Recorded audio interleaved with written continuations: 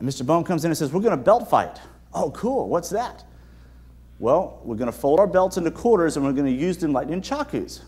Now, my exposure to nunchaku had been seeing Bruce Lee in Enter the Dragon. Beyond that, I had no idea what it was. I couldn't pronounce it. But if you remember in the mid-'70s, the belts were made of cardboard practically. They were real light, stuck straight out. So when you went to hit somebody with it, as I soon discovered, it just kind of fluttered and fell against their body. Whereas Mr. Bone had one of those real heavy Tokaido silk belts that tore flesh off your body and was a national nunchaku champion. This is an unfair matchup for a 15-year-old kid.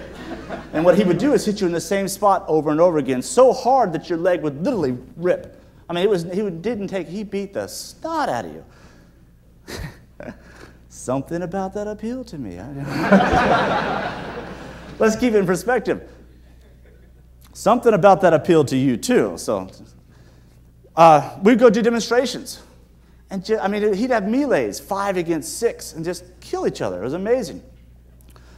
But now I'm not actually in this. This is about a month after. I was still recovering. I was actually sitting in the bleachers watching this happen. So you're going to see what I came up with here. This was a standard ritual. Just getting the snot beat out of us. Look at this poor kid screaming. Now today, this would end him in jail. If you grab the belt, you got stomped. He stomps this guy. Bang! I mean, watch the body respond to this thing. I mean, that belt weighs 10 pounds if it weighs anything. Every time.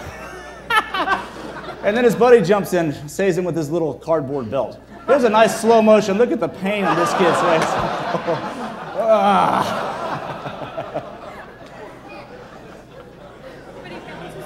Oh, these poor kids.